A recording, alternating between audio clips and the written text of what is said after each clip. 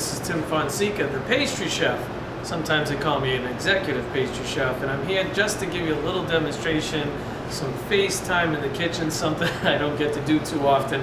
A lot of people know me from my music, and sometimes I do sing at work. But right now, more importantly, I want to share with you a couple little tips on how to spruce up your favorite chocolate cake.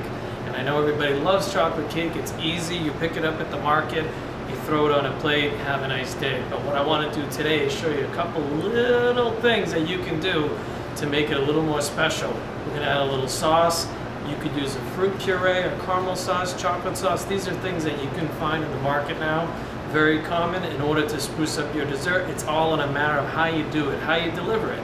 Now, while I may make this stuff from scratch here in the pastry shop, this is an opportunity for you to look like the chef when you go out there and do this on your own. So we're going to do a chocolate cake with some sauces. We're going to add a little vanilla ice cream and some fresh berries to the plate, okay? So here we go. So we're going to start out with some nice chocolate cake, some beautiful fresh blackberries, raspberries, and diced strawberries, and some vanilla ice cream. Okay, you got that? All stuff you can do. I pre-scooped it here to make my life a little easier. I also have fancy bottles, so when I put down a little caramel sauce, I can just squeeze it out, okay? I know I have the professional advantage here, but what can I say? I have to take advantage of those things that I know and those things I have working for me. You know, and sometimes I have to throw the French accent in there like this. What we're doing is we're creating what looks like a little bit of a rainbow. And let me add one more. Let's go with one more of the raspberry coulis, because that works with the chocolate cake. And what I'm going to do is take a simple toothpick, just like this. Could be a knife, could be something at home, and we're going to pull it just like that, right through.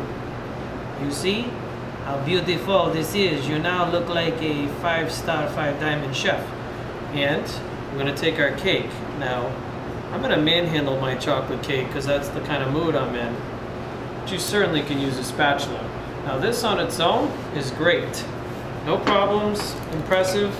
But why not take this a little bit further? We're going to add a few fresh berries here. Okay, because when I eat chocolate, I like fruit. And I certainly like berries. So we got our fresh berries there. And then we're going to add a scoop of vanilla ice cream. And ooh la la, what can you say? Not so bad, huh? So that's it for today. That's a little demonstration. Hope you enjoy it. And like I said, it's all about the cake. It's all about the chocolate. Two of my favorite things right here.